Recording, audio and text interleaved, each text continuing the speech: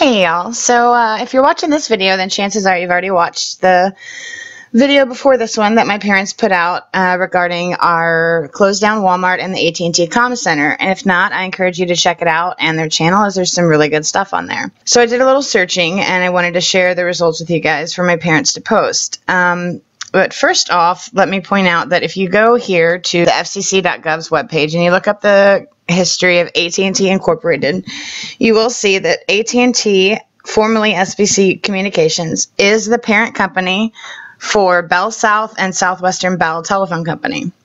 Now, with that in mind, I went to our local county, Polk County CAD, to look up the different property records to see who purchased the piece of land that the communication center was put on.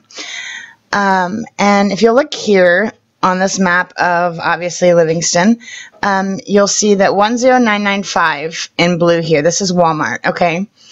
And the comm center, if you zoom in a little bit, is directly behind it on the corner of the property nearest the highway, which on this map you can see obviously is 66575. That's the property ID.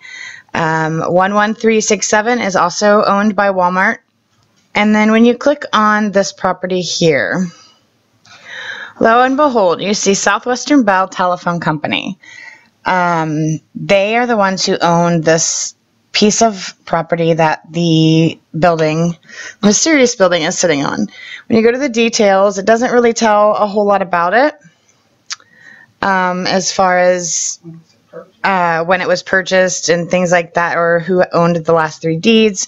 It just says unknown, unknown. The last deed date was 1982. That's when it was sold.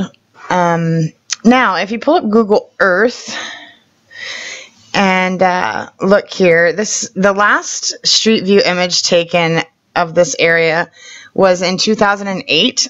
And it looks completely different. Only one of the buildings is partially there. And if you'll notice, in this area where all these telephone lines are, I'll have my mom throw in a screenshot that she took a picture the other day. You can clearly see a huge communications tower